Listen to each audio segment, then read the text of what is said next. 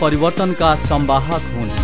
पुरानो पुस्ताको अनुभव र नयाँ पुस्ताको सोच सहित कार्यक्रम नयाँ पिढी नयाँ सोच मात्र बुद्ध सामुदायिक टेलिभिजनमा हेर्न नभुल्नुहोला।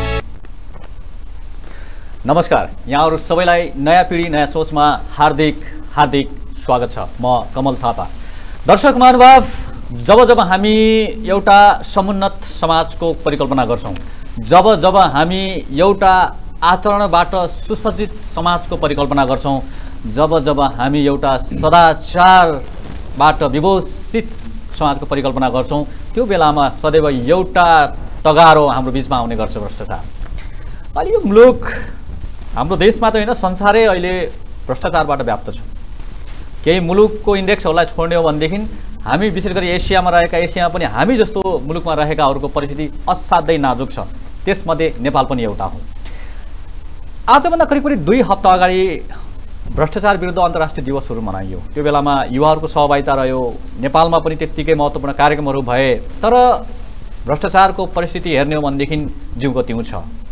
यस्तो परिस्थितिमा एउटा युवाको भूमिका के रहनुपर्छ भन्ने सन्दर्भमा आज थोरै हामीले एउटा यत्न गर्दैछौँ, ताकि भ्रष्टाचार विरुद्ध युवा अथवा सदाचारको लागि युवा भन्ने कन्टेक्स्टमा रहेर र केही महत्त्वपूर्ण विषयलाई पनि उठान गर्दै एउटा सानो तर खास संवादको प्रयत्न गर्दैछौँ। र आज हामीसँग यो विषयमा रहेर आफ्नो असाध्यै अनुभवमा आधारित तथा अध्ययनमा आधारित साथसाथै अब यस्तो हुँदा ठिक हुन्छ है भन्ने सन्दर्भमा विश्लेषणमा आधारित अभिमत राख्नको लागि एकजना युवा व्यक्तित्वलाई हामीले आमन्त्रित गरेका छौँ, जो यो क्षेत्रमा सदाचारबाट सजिएको समाजको सदाचार आचरणबाट सजिएको एउटा युवाको परिकल्पना गरेर विगत 8 वर्षबाट पारदर्शी नेपाल बुटवलमा सक्रिय हुनुहुन्छ।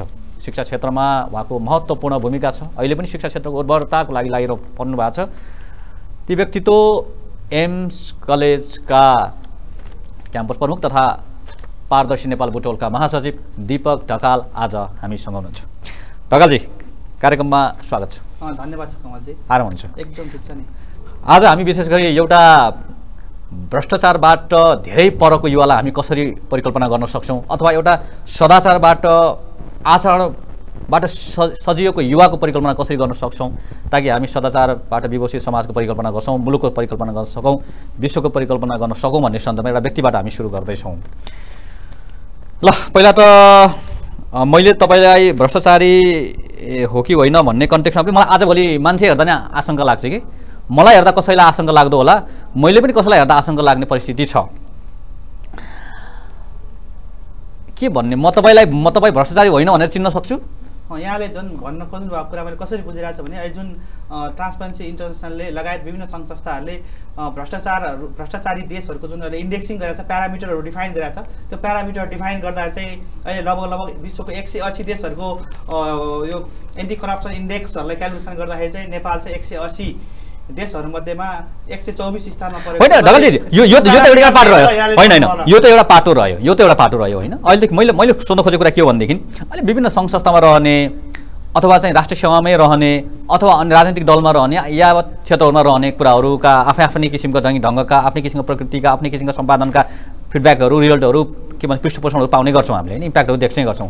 त यो सबै कुरा गर्दा पनि एउटा कुरा सदैव उठ्ने गर्छ कि साँच्चीकै ऊ इमान्दार छ त, साथै ऊ सदाचार गर्छ त, सदाचारबाट विभूषित छ त भन्ने कुरा जहिले प्रश्न उठिराखेको हुन्छ। तपाईँले झन् पारदर्शी नेपालमै रहेको मान्छे हुन त अब पारदर्शी नेपालमा रहने मान्छेहरू सबै सदाचार हुन्छ भन्ने कुराको विश्वास चाहिँ हुन्छ, ग्यारेन्टी चाहिँ हुँदैन होला। त्यस कारणले गर्दा तपाईँ त भ्रष्टाचारी हो कि होइन भन्ने कन्टेक्स्टमा यदि मैले तपाईँले आफैलाई प्रमाणित गर्नु पर्यो भने सक्नुहुन्छ? भ्रष्टाचारको परिभाषाहरू छ नि, त्यो परिभाषाबाट मलाई त्यो हरेक एङ्गलबाट विश्लेषण गर्नुपर्ने हुन्छ। जसरी मैले एउटा जुन पद, मैले एउटा कुनै काम गरिरहेको छु, मैले त्यो काम गर्दाखेरि मैले त्यो कामबाट मैले आफ्नो दायित्वबाट कति विमुख भइरहेको छु, अथवा मैले त्यो दायित्व अनुसार कति पुरा गरिरहेको छु, त्यो दायित्व पुरा गर्दै मैले जुन उत्तरदायित्व वहन गर्नुपर्ने छ त्यसबाट मैले व्यक्तिगत लाभ कति प्राप्त गरिरहेको छु, यी कुराले चाहिँ म भ्रष्टाचारी हो या होइन, मैले कति सदाचारी छु भन्ने कुरा इन्डिकेट गर्छ। यही कुरामा चाहिँ हरेक व्यक्तिले आफूलाई चाहिँ संयम, सभ्य, दुई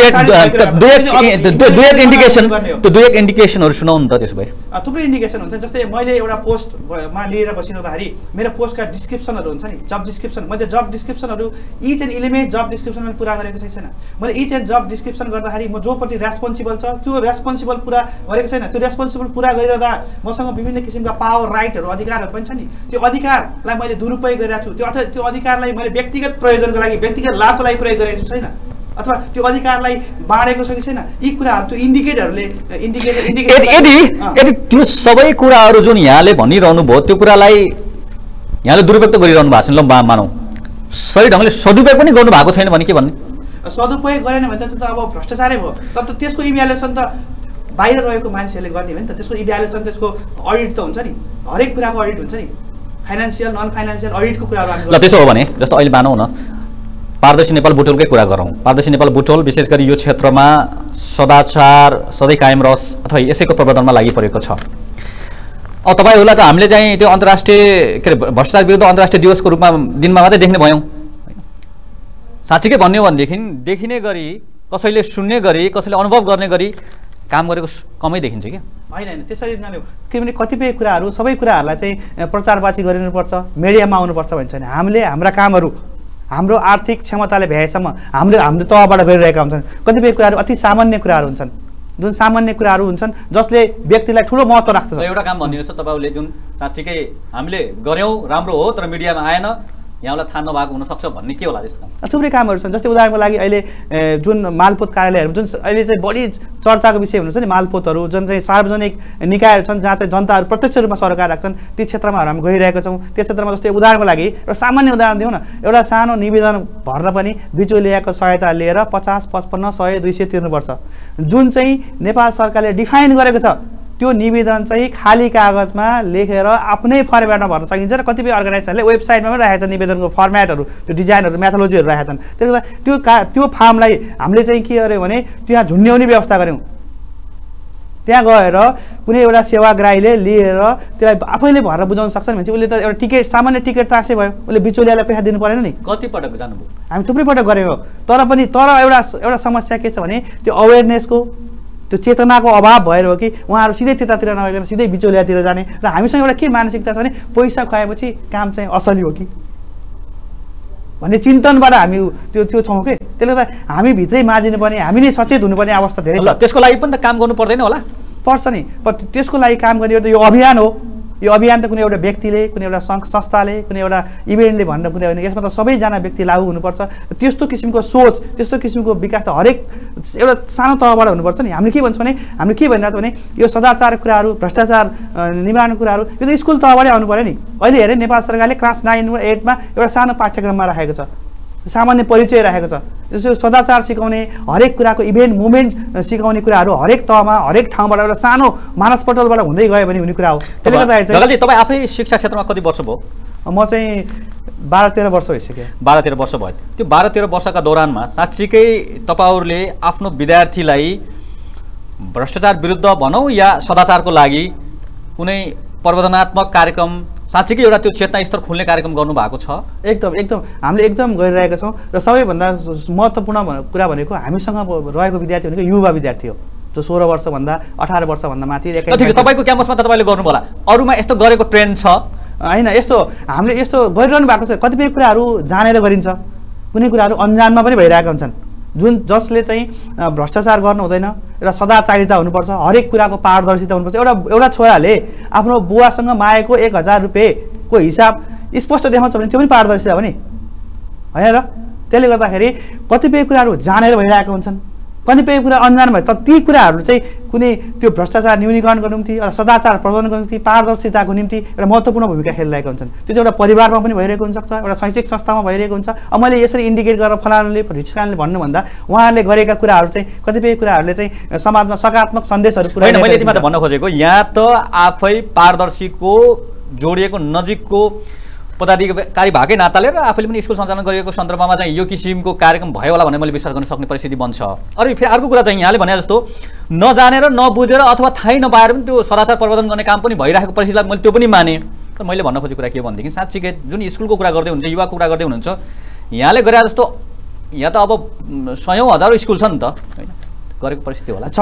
हामीले स्याम्पलिङ स्कुल यहाँले हामी केही कार्यक्रमहरू पनि भन्न सक्छौँ। हामीले चित्रकला मतलब एउटा मानसपटलमा एउटा बाल मानसपटलमा चाहिँ भ्रष्टाचार निर्मूल सम्बन्धी सदाचार प्रवर्धन गर्ने सोच विकास होस् भनेर चित्रकला प्रतियोगिता गऱ्यो भने अर्को चाहिँ स्पेसली यो कुराहरूको सोसियल स्टडी स्कुल लेभलमा सोसियल स्टडी पढाउने टिचरहरूसँग सामाजिक शिक्षा पढाउने टिचरहरूसँग बढी सरकार राख्ने अरे उहाँहरूलाई राखेर पनि कार्यक्रम गऱ्यौँ हामीले। त्यसपछि विद्यार्थीहरूमा सुशासन क्लब पनि गठन गरेका छौँ हामीले। अहिले चाहिँ हामीले स्याम्पलिङमा 6वटा कलेज स्कुलहरूमा गरेका छौँ। 3टा चाहिँ निजी क्षेत्रबाट सञ्चालित र 3टा चाहिँ सरकारी स्कुलबाट भएको छ। अर्को चाहिँ 13वटा कलेजहरुमा कति वर्ष भयो? हामीले चाहिँ 3 वर्ष भयो। 3 वर्षपछि कहिले फर्केर जानु भएको छ? हामी उहाँहरूलाई विद्यार्थीहरूलाई बोलाउँछौँ। कतिपय कुराहरू बजेटको कुराले गर्दा कहिले के हुन्छ भने हामीले भैरवाडको एउटा विद्यार्थीलाई एउटा कार्यक्रममा बोलाउँदाखेरि उयो त आउनु जानेको भाडा त तिर्नु पर्यो। त्यसले गर्दा त्यो परिस्थिति पनि हामीले हेर्छौँ र उहाँहरूलाई फलोअप गर्छौँ, उहाँहरूलाई कुरा गर्छौँ, मिटिङहरू गर्ने काम त हामी गरिरहेको हुन्छौँ। कतिपय कुराहरू चाहिँ आर्थिक दृष्टिकोणले काम गर्नलाई चाहिँ अप्ठ्यारो पनि हुँदो रहेछ। किनभने अहिले हामी पारदर्शी सरकारसम्म बुटवलले जुन काम गरिरहेको छ, हामी चाहिँ भोलिन्टियरी काम गरिरहेको छौँ। हामी कुनै तलब पनि हालेनौँ, हामीसँग कुनै पनि छैन। हामीले कोठा भाडा तिर्न पनि अप्ठ्यारो भइरहेको छ। यस्तो अवस्थामा छौँ हामीले। फेरि हामीसँग पैसा नहुँदाखेरि दिने मान्छे पनि टन्नै छन्, तर जोसँग लिनु पनि भएन। हामी जस्तो संस्थाले किन लिनु भएन? किन हामीले लिएको संस्था ऊ कति सदाचारी छ त्यो पनि महत्त्वपूर्ण हुन्छ। जस्तो बुटवल नगरपालिकाकै कुरा गरौँ नि त, स्थानीय सरकार हो, स्थानीय सरकारसँग सहकार्य गरेर यस्तो प्रवर्धन गर्न सक्ने परिस्थिति बन्दैन? एकदम हुन्छ नि। बुटवल नगरपालिका विभिन्न सामाजिक संस्था सङ्घ संस्थाहरूसँग गरिरहेको छ नि। बुटवल नगरपालिकासँगै मिलेर अहिले बुटवलमा हामीले 7वटा ठाउँमा होर्डिङ बोर्ड राखेका छौँ।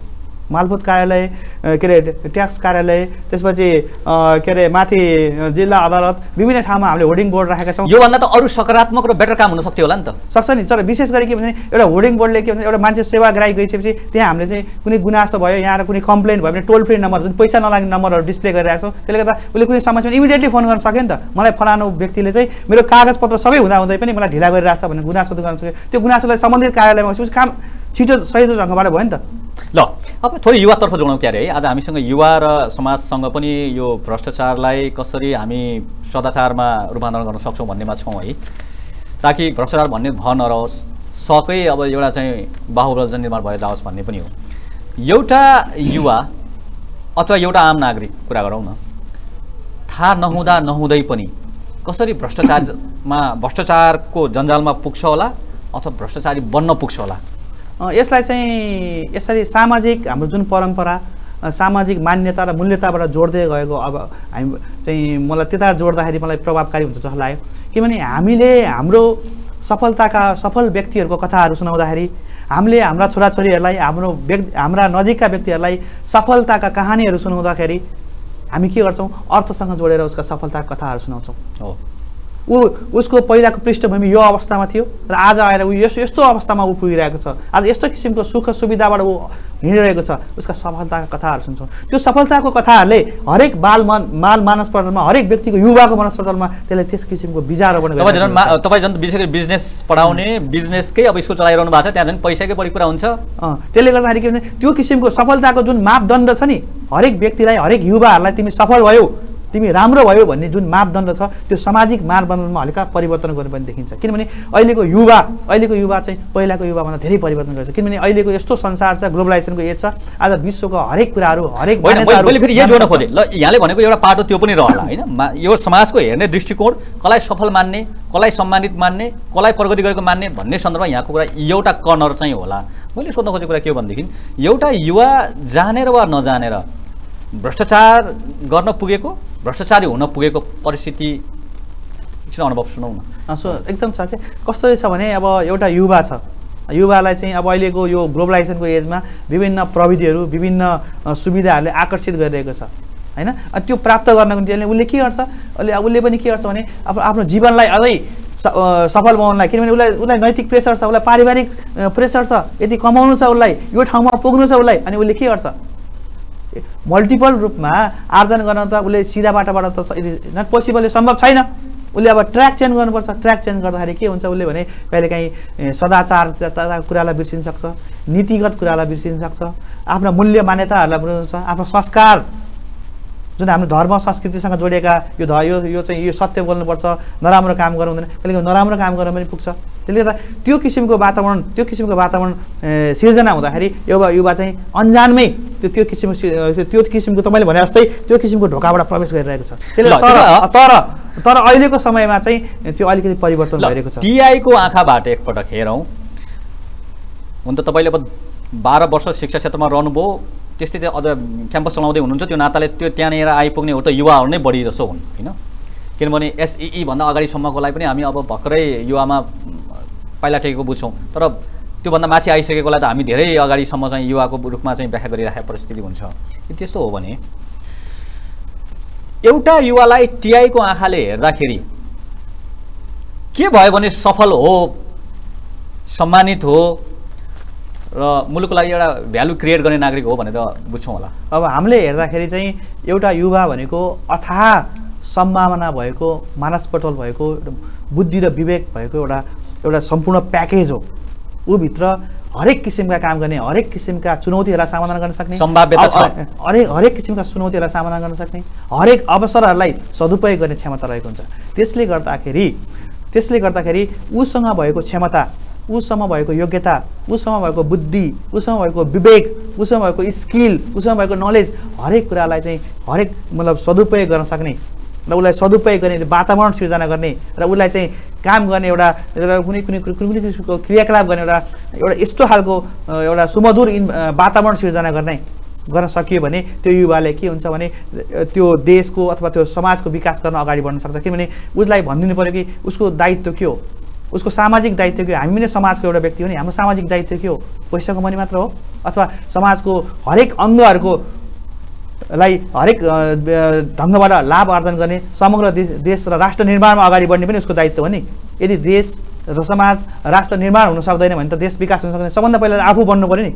आफू नबनिकन हामीले देश निर्माण गर्ने कुरा, समाज निर्माण गर्ने युवाले त्यही भन्छन् त, पहिला आफू बन्नु पर्यो, आफू सम्पन्न बन्नु पर्यो, कमाउनु पर्यो, अगाडि बढ्नु पर्यो, अनि पो के भन्छ गरे एउटा परिवार बलियो हुन्छ, त्यो समाज बलियो हुन्छ, देश बलियो हुन्छ भन्छन् त फेरि। होइन यसरी हो नि, यसरी लिनु पर्यो नि। यहाँले भनेको कुरा एउटा तपाईँको दृष्टिकोणबाट ठिक होला, तर यसलाई अर्को दृष्टिकोणबाट कसरी भन्न सकिन्छ भने एउटा युवालाई सम्बन्धित सरकार, सम्बन्धित निकायले एउटा काम गर्ने वातावरण सिर्जना गर्नु पर्यो। जसले गर्दाखेरि एउटा साइन्टिस्ट के हुन्छ, रिसर्चर के हुन्छ, रिसर्चरलाई सम्पूर्ण कुराहरू सुविधा दिएको हुन्छ। उसले एउटा ल्याबमा छिर्छ र 24 आवर नयाँ क्रिएटिभिटी सोचिरहेको हुन्छ। यहाँले भनेको कुरा चाहिँ युवाले थाहा नपाएको होइन होला, नसुनेको पनि होइन होला, तर त्यो चेतनाको कुन स्तरमा ट्युन भएको छैन भन्ने कुरा चाहिँ रहला होइन। तर अब यो सब कुराहरू यहाँले भने जस्तो बाटैभरि होर्डिङ बोर्ड लगाएको छु भन्नुभयो, कार्यक्रम पनि गरिरहेको छु भन्नुभयो, अथवा यस्तै अन्य सामाजिक संस्थाले अब शैक्षिक संस्थाले गरिरहेको छ भन्ने परिस्थिति छ। सरकारले पनि अब विभिन्न किसिमको माध्यम प्रयोग गरेर यो बारेमा चेतना प्रयोग परिस्थिति छ। तर त्यसमा त त्यो धमिरा लागेको कहाँनिर हो फेरि? धमिरा लागेको कारण चाहिँ हाम्रो के भने हाम्रो नीति छ नि, हाम्रो नीति, हाम्रो जुन नियमहरू छ एकदम के त्यसको कार्यान्वयन पक्ष फितलो हुँदाखेरि घट्नु भयो। जस्तै हामी अहिले पनि तपाईँले प्रचारमा सञ्चार माध्यममा सुन्नु भयो होला, नीतिगत भ्रष्टाचार गरेको, नीतिगत रूपमै भ्रष्टाचार के काम हुनै नपर्ने नीति र नियम बनाउँदा नि भ्रष्टाचारलाई कुकुलो बनाउने कार्य। जस्तै अब यहाँ सुन्नुभयो अहिले चाहिँ यो के अरे सरकारले चाहिँ यो रिसोर्टको चाहिँ नवीकरण कुराहरू आइरहेछ। समयभन्दा अगाडि नवीकरण गोकर्ण रिसोर्टको जुन चाहिँ मन्त्री परिषदबाट निर्णय भएको, त्यस्तै अथवा विभिन्न किसिमका अथवा जग्गा प्रकरणको कुरा सुन्नुभयो, बुटवलमै तपाईँ गाडी प्रकरणको कुराहरू सुनिरहनु भएको छ। यी विभिन्न कुराहरू चाहिँ नीतिगत रूपमा भइरहेको छ। तपाईँले गाडी प्रकरणको कुरा गर्नुभयो, कुरा उठाउनु भयो? हजुर, कुरा उठाउनु एकदम कुरा उठायौँ, हामीले त्यो कुरा उठायौँ। पछि त्यो गाडीको त्यसको छानबिन हुनु पर्यो, त्यसकोसँग हामी केही रिपोर्टहरू पनि आएको थियो। त्यो रिपोर्टहरूलाई हामीले कतिपय कुराहरू कस्तो हुन्छ भने हामीले स्थानीय कुरा छानबिन गर्नु पर्यो भनेर कहाँ भन्नु? हामीले कतिपय कुराहरू यहाँलाई म जानकारी गराउँ, कतिपय कुराहरू स्थानीय निकायमा हामीले गर्न सम्भव हुँदैन। त्यसले गर्दा हामीले के गर्छौँ, हामीले हाम्रो डकुमेन्ट्री बनाएर हेड अफिसमा ट्रान्सफर इन्टरनेसनल केन्द्रीय कार्यालय बनाउँछौँ। कतिपय केन्द्रीय कार्यालयमा उहाँले त्यो कुराहरू सिधै अख्तियारसँग उहाँहरूको एट्याचमेन्ट हुन्छ। जस्तै हामीले पनि कतिपय यहाँ सुन्नु भयो होला, कहिलेकाहीँ चाहिँ मालपोत कार्यालयको सुब्बालाई यसलाई फलानासम्म समायो भने चाहिँ त्यसका आन्तरिक कुराहरू कतिपय निवेदनहरू हामीसँग आउँछन्। हामी पनि के अरे अख्तियार दुरुपयोगसँग सहकार्य बनाएर आन्तरिक कतिपय कुराहरू भन्ने कुराहरू नै हुँदैनन्। त्यसले गर्दाखेरि यी कुराहरू कतिपय कुराहरू हस्पिटलको सटरको विषयमा योभन्दा अगाडि ठुलो जल्दोबल्दो विषय आएको थियो, त्यसलाई पनि हामीले केन्द्रीय स्तरमा हाम्रो निवेदन सहित आएको थियो। कतिपय कुराहरू अहिले गोपनीयताको हक सम्बन्धी कुराहरू हुन्छन्, सबै कुरा भन्न मिल्दैन यहाँलाई। ढकालजी, जस्तो टिआईको अभियानले एउटा सञ्चार पाएन, जसरी यसले नियमित एउटा रूप अभियान पाउनुपर्ने त्यसरी पाएन, त्यसको पछाडिको कारण चाहिँ स्रोत हो भनिहाल्नुभयो यहाँले। त्यो व्यवहारिक सत्य पनि हो, तर जो पनि गर्नुपर्छ होला नि त। यसरी अभियान लाग्नेहरूले अब त्यस्तो सपोर्ट गर्ने संस्थाहरू, सपोर्ट गर्ने व्यक्तिहरू पनि त छन् नि होइन। तर पाएन भनेरै बस्नु पनि त सायद कति अर्थसङ्गत हुन्छ, त्यो आफ्नो पाटो होला। तर मेरो प्रश्न यो होइन। मेरो प्रश्न के हो भनेदेखि ल ठिक छ, तपाईहरु जतिजनाको कार्य समितिमा हुनुहुन्छ, जति फैलावटमा एउटा क्याम्पेन छ त्यो पर्याप्त होइन, त्यो पनि हामीलाई थाहा छ। तर समाजसँग कसरी जोड्ने त्यो क्याम्पेनलाई, समाजमा तपाईको जस्तो दिपक ढकाललाई मैले यहाँ हेर्दै गर्दा मेरो गाउँमा पनि दिपक ढकाललाई मैले कसरी हेर्न सक्छु, रुद्रपुरमा कसरी हेर्न सक्छु, अन्य जिल्लामा कसरी हेर्न सक्छु। एकदम ठिक कुरा गर्नुभयो। र वास्तवमा यो अभियान हो, यो मुभमेन्ट हो। यसमा चाहिँ हरेक व्यक्तिहरू समाजका हरेक अङ्गहरू जोडिनु आवश्यक छ, किनभने यो एकल प्रयासबाट सम्भव छैन। त्यसले गर्दाखेरि यसलाई चाहिँ हामीले अभियानको रूपमा, यसलाई प्रचार प्रसारको रूपमा अगाडि बढाउन सक्यौँ र हरेक व्यक्ति र नागरिकहरूलाई आफ्नो अधिकारको विषयमा, आफ्नो राइटको विषयमा, आफूले प्राप्त गर्ने सुविधाको विषयमा उहाँहरूले बोल्ने र कुनै पनि कार्यालयमा जाँदाखेरि, कुनै पनि सङ्घ संस्थामा जाँदाखेरि, आफ्नो कुनै काम गर्दाखेरि कसैले केही माग्यो भने किन कसरी बोल्ने, खुसुक्क पैसा दिनुभन्दा दुईटा शब्द बोलियो भने राम्रो हुन्छ नि। त्यो त चेतना स्तरको कुरा। मैले चाहिँ जस्तो यहाँ टिआई भए जस्तै टिआई कोही छाया कुरा चाहिँ मेरो गाउँमा पनि हुन सक्ने कि नै, कुनै संस्थाको छेउमा पनि हुन सक्ने कि नै। यहाँ त सामाजिक क्षेत्रमा राम्रो काम गर्ने धेरै सङ्घ संस्थाहरू पनि छन् नि त, हामी सहकारी गर्ने परिस्थिति बन्न सक्छ। यहाँले भनेको एकदम ठिक हो, हरेक क्षेत्रमा हुनु आवश्यक छ। तपाईँले भने जस्तो कुनै गाउँको कुना कुनामा, कुनै गाउँको एउटा सानो प्राथमिक स्कुलमा, अथवा कुनै गाउँको जीविसमा, अथवा त्यो गाउँको वडा कार्यालयमा, अथवा कुनै आमा समूहमा, महिला समूहमा, होइन, बाल क्लबहरूमा हरेक ठाउँमा हुनु आवश्यक छ। त्यसको निम्ति हामी सबैले, हामी सुन्नु भएको सबै, हामी एउटा के मान्यौँ भने हामी कार्य समितिमा काम गरिरहेका छौँ। हामी मात्र होइन, तपाईँ सम्पूर्ण नेपालीहरू, सम्पूर्ण जागरुक हामी सबैजना यसका सदस्य हौँ। यहाँहरूले पनि यस्तो परिस्थिति बनाइदिनु पर्यो नि त, मान्छेको एउटा त सोच चाहिँ बनाइदिनु पर्यो नि त, होइन र? जो अभियानकै रूपमा अभियान लिएर हिँडिरहनु भएको छ। खैर, हामीसँग समय असाध्यै कम छ। अब म दुईवटा मात्रै प्रश्न सोध्छु, मलाई एकदम सठिकमा तपाईँको अभिमत राखिदिनु होला। ल, यति कुरा गर्दै गर्दा हुन त अब भ्रष्टाचार भन्ने बित्तिकै पैसासँग जोड्ने प्रचलन हुन्छ, सामान्यतः हाम्रो समाजको बुझाइ त्यही नै छ, पर्सपेक्टिभ चाहिँ त्यो एङ्गल चाहिँ त्यही छ। अब म एकदम सजिलो प्रश्न सोध्छु, सहज प्रश्न सोध्छु, सायद हाम्रो भ्युअरलाई पनि हेर्न चाहिँ सहज होला। ल, भ्रष्टाचार भनेको के बुझ्ने, भ्रष्टाचारीलाई कसरी चिन्ने है? अब सामान्य ढङ्गबाट, एकदम सरल भाषाबाट भन्दाखेरि कुनै दायित्वमा, कुनै पदमा, कुनै लाभमा गरेको, कुनै लाभको स्थितिमा पुगेको मान्छेले त्यो काम गर्दाखेरि, कुनै पनि क्रियाकलाप गर्दाखेरि उसले आफ्नो उत्तरदायित्वलाई बिर्सेर, उत्तरदायित्व पुरा नगरिकन व्यक्तिगत हित, व्यक्तिगत सुविधाको निम्ति काम गर्छ भने त्यो भ्रष्टाचार हो। जसमा चाहिँ जो लाभान्वित व्यक्ति छ लाभ नपाइकन उसले व्यक्तिगत लाभ प्राप्त गरिरहेको हुन्छ र आफ्नो अधिकारलाई पनि उसले दुरुपयोग गरिरहेको हुन्छ भने अब भ्रष्टाचारी कसरी चिन्ने भने यहाँ एकदम राम्रो कुरा गर्नुभयो। कुनै इन्डिकेटर, कुनै स्ट्रेस, मतलब मार्किङ त कुनै हुँदैन, तर पनि उसको जीवनमा आमूल परिवर्तन भइरहेछ, उसका सोचमा परिवर्तन भइरहेछ, उसको उसले वहन गर्ने जिम्मेवारीबाट ऊ विमुख भइरहेछ। यी कुराहरू जुन उसले चाहिँ सामाजिक मूल्य मान्यताहरूको चाहिँ विरुद्धमा काम गरिरहेको छ, के अरे उसका जुन उत्तरदायित्व जब डिस्क्रिप्सन छ उसले जब डिस्क्रिप्सन पुरा गरिरहेको छैन भने यी कुराहरूले उसले चाहिँ आफ्नो सदाचारिता पुरा गरिरहेको छैन, उसले आफूले गरेका कुराहरू सबैलाई स्पष्ट रूपमा भन्न सक्दैन, सबैलाई जानकारी गराउन सक्दैन भने ऊ चाहिँ भ्रष्टाचारीतर्फ उन्मुख भयो कि भनेर अनुमान गर्न सकिन्छ। ल ढकालजी, अब एकदमै अन्त्यमा अब मुलुकको परिस्थिति यस्तो छ है, हामी सबैको दायित्व कि यो मुलुकलाई सदाचारपूर्ण बनाऊ, भ्रष्टाचार उन्मूलन गरौँ। यदि यस्तो हो भने एउटा युवाले यदि तीनवटा काम गर्नु पर्यो भने, मलाई बुद्धत्व भनिदिनु होला, व्याख्या नगरिदिनु होला, समय कम छ। भ्रष्टाचार विरुद्ध, सदाचार समाज निर्माणको लागि, सदाचार आफै निर्माणको लागि तीनटा काम गर्नु पर्यो भने उसले के गर्नुपर्छ अन्त्यमा? एक, उसले चाहिँ आफूमा भ्रष्टाचार सम्बन्धी अथवा भ्रष्टाचार सम्बन्धी सचेतना सम्बन्धी सम्पूर्ण ज्ञान पहिला उसँग हुनु पर्यो। एक, दोस्रो, उसले आफूमा भएको ज्ञान अरूलाई डिस्क्रिमिनेट गर्नु पर्यो, बाँड्नु पर्यो। तेस्रो, उसले लगायत उसँग सरकार अरू व्यक्तिहरूले कुनै ठाउँमा लाभ, कुनैको काम गर्दाखेरि कसैले त्यस बापत अतिरिक्त केही माग्दैछ भने किन, केका लागि भने प्रश्न गर्ने किसिमको वातावरण उसले सिर्जना गर्न अगाडि बढ्नु पर्यो। ल, तपाईँ जुन अभियानमा हुनुहुन्छ साँच्चीकै यो अभियानमा हामी पनि सँगै छौँ, यसर्थ आज हामी सँगै छौँ। यसले साँच्चीकै एउटा नयाँ दिशा प्राप्त गरोस्, हाम्रो समाज यो मुलुकले नै सदाचारको एउटा मुकुट प्राप्त गर्न सकोस्, यो अभियानमा हामी सँगै हिँड्न सकौँ। यहाँलाई शुभकामना पनि छ यसको नेतृत्वको लागि र यहाँको संस्थाको हरेक काम उल्लेखनीय छ, प्रशंसनीय, सराहनीय छ। यसले अझै नयाँ आयाम पुग्न सकोस्। समय र विचारको लागि धेरै धेरै धन्यवाद। धन्यवाद कमलजी लगायत यो सम्पूर्ण टिमलाई, टेलिभिजन टिमलाई धन्यवाद ज्ञापन गर्न चाहन्छु। र विशेष गरी यो भ्रष्टाचार न्यूनीकरणको निम्ति, सदाचार प्रबन्धनको निम्ति, पारदर्शिताको निम्ति जुन मलाई बोलाएर, मेरो संस्थालाई बोलाएर यहाँले आफ्ना मेरा विचारहरू अभिव्यक्त गर्ने एउटा मौका दिनुभयो, त्यसको लागि धेरै धेरै धन्यवाद। र यसमा लाग्नको निम्ति किन सबैजना हामी व्यक्तिहरू यसका सदस्यहरू यसको निम्ति हामी सबैजना अगाडि बढ्नुपर्छ। धन्यवाद धन्यवाद। आदरणीय दर्शक महानुभाव, यदि कसैले मलाई तिम्रो देश अत्यधिक भ्रष्टाचार हुने देश हो भनेर प्रश्न गर्यो भने के होला? आउनुहोस्, यो प्रश्न गर्ने मौका नदियौँ। हाम्रो परिवारको सदस्यलाई, मलाई कसैले पनि भ्रष्टाचार भन्ने सन्दर्भ जोडेर प्रश्न नगरोस्। यो परिवेश हामीले बनाउन सक्यौँ भने साँच्चीकै बल्ल यो विभिन्न भाषणको सन्दर्भमा भनिने नयाँ नेपाल अनि मात्र निर्माण हुन्छ होला। वास्तविक नेपाल निर्माण हुन्छ, प्रगतिको मार्गमा अग्रसर हुने नेपाल निर्माण हुन्छ। यही आग्रह गर्दै हामी सबै भ्रष्टाचार विरुद्ध एकजुट हौँ भन्ने आग्रह गर्दै बिदा हुन चाहन्छौँ। नमस्कार। परिवर्तन शाश्वत सत्य हो।